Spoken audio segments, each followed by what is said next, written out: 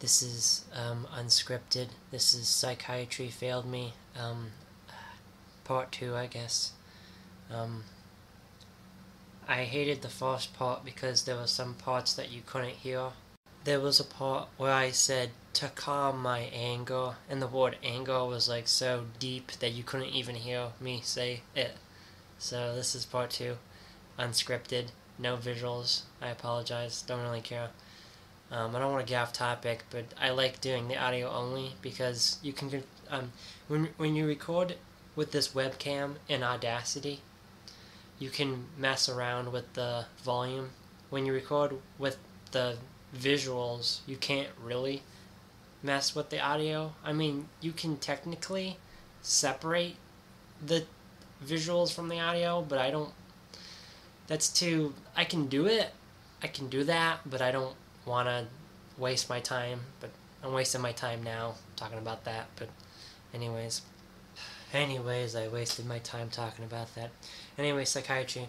Yeah, I just want to recap about the first part. How psychiatrists think that my lack of emotions and empathy.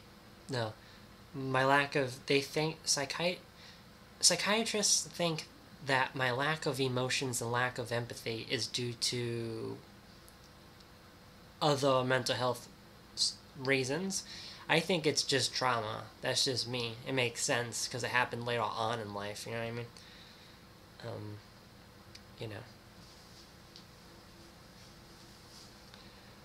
And I really hate. I know this is off topic, but I really hate looking at my keyboard because it's all dirty. I used to think I had OCD. Doing some research on OCD.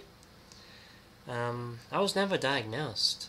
I think it's for the best because I think I'm a germophobe, but I'm not obsessive compulsive disorder. Because I don't have intrusive thoughts. All of my weird thoughts I like. All of my dark thoughts I like. Like some guy can't watch Halloween movies because of his mental issues. With me, I can handle almost anything. I don't want to get into detail, but yeah, I can handle almost anything. Anyways, just, yeah, psychiatry. They listen to me talk about me not sure. Like they see me not smiling. They hear me in a flat monotone, and they don't even see me that long. They only see me for a couple of sessions. They make their mind up that, oh, he was always like this, when I was not. I was not always like this. They don't get the time to understand my full story. They judge me. They think I was born this way, but I was actually made this way. There's different causes for the flat effect. There's different causes for emotional numbness and lack of empathy, and they don't want to take the time to understand. They just judge me and say that he was always like this, and that's how they treat me. That's how they treated me. So that's just a recap. I know I talked about that in the part 1, but I want to talk about some more stuff in this part 2. They think my weird beliefs is due to, I don't want to name drop mental disorders because I don't want people to get offended. I don't want people to get offended that I'm disagreeing with the psychiatrists. And I don't want to name drop but I think my weird beliefs is trauma related. It might not even be trauma related. I think I'm just trying to find the truth of life, of something. I don't even know what the fuck it is, Trying to find, because I don't agree with the mainstream beliefs. But psychiatrists think that I'm mentally ill because I'm not...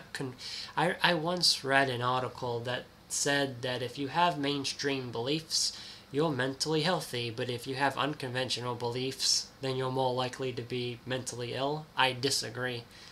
I think you can be unconventional and I think you can be unconventional or mentally healthy. But yeah, that's how psychiatrists failed me. They don't believe in my PTSD. I don't even know why. Maybe I'm pretty sure I told the psychiatrists the story in its entirety, but maybe I didn't. And even if I did, they disbelieve it, probably because it sounds unbelievable. You have a vice principal that does what? I can't really. I've said it in one video, but I don't like repeating it.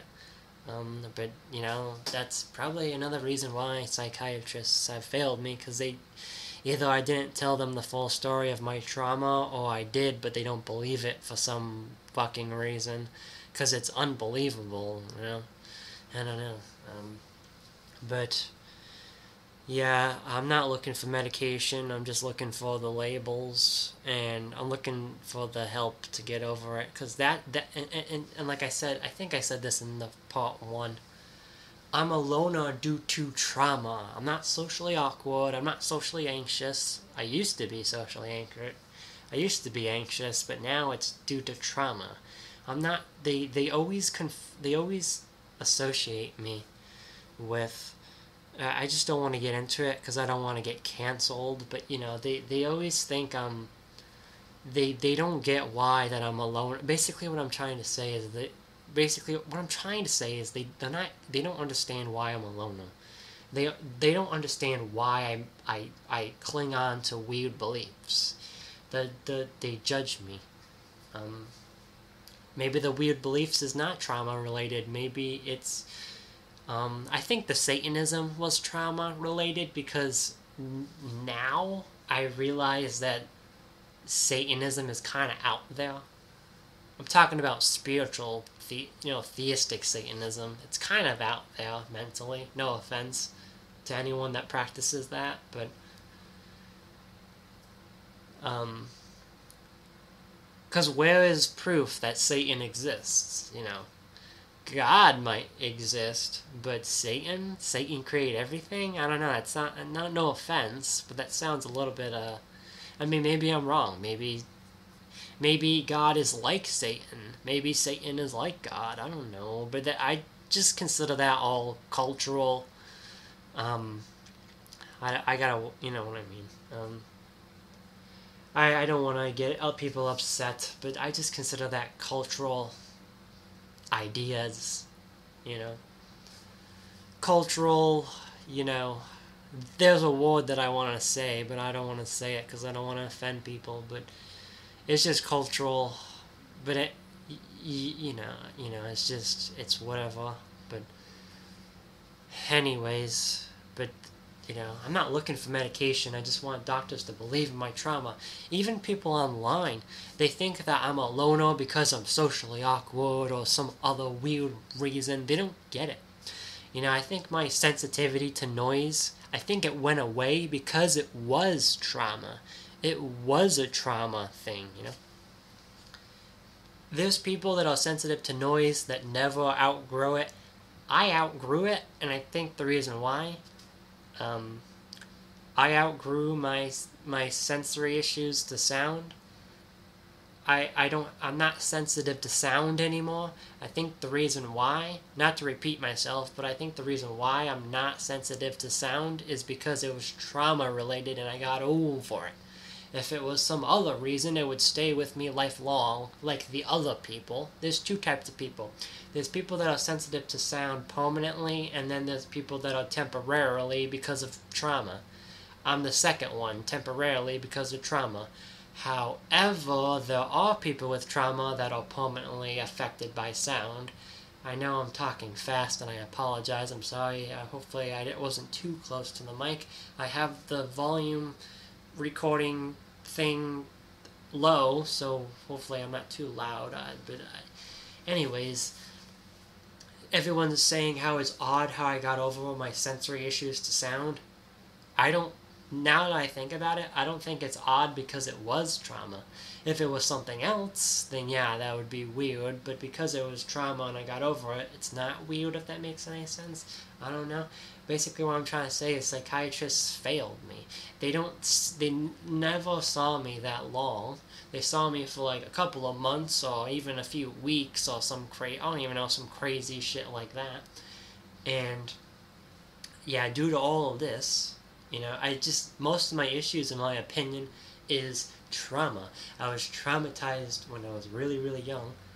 And I think I should just wrap up the video because it's getting too long and I don't want to get interrupted, and I apologize for talking fast. Speaking about talking fast, one doctor thought I don't want to name drop the condition, but one doctor thought I had a mood issue. Let's just say that.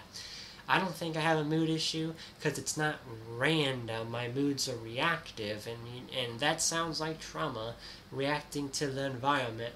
But doctors never understand. They always think I have some form of mood delusion, some kind of psychosis, something. When in reality, it's just trauma.